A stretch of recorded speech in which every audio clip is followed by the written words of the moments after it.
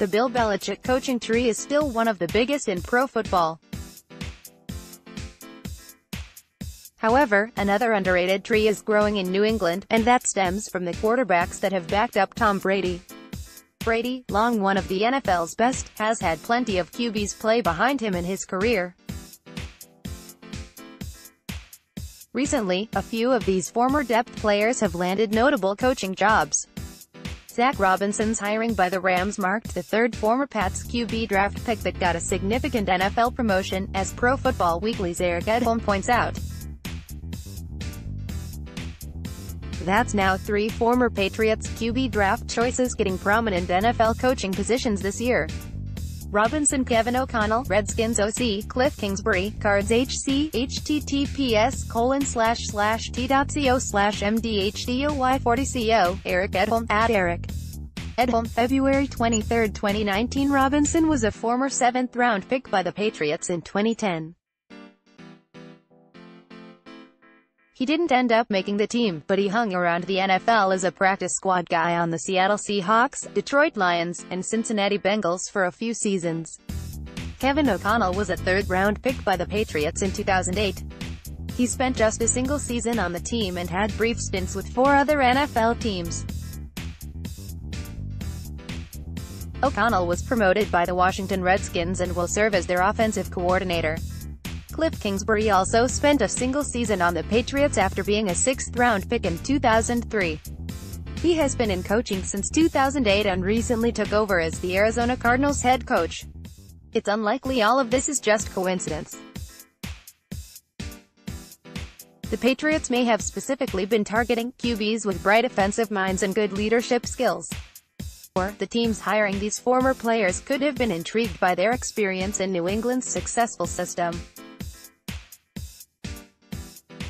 Either way, it's interesting to see 3 former Patriots and Brady-connected QBs get promoted to significant positions in one off-season. Click here to download the new My Teams app by NBC Sports. Receive comprehensive coverage of your teams and stream the Celtics easily on your device. The 2019 NFL Draft is drawing nearer and nearer.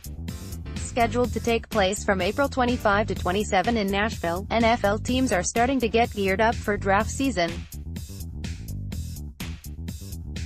With compensatory picks now distributed, there is more known about which teams are in a position to control the draft. And one of them could be the Patriots. The Patriots were awarded 4 compensatory selections on Friday. These picks were awarded due to the losses of free agents Malcolm Butler, Titans, Nate Solder, Giants, Danny Amendola, Dolphins, and Cameron Fleming, Cowboys, last off-season.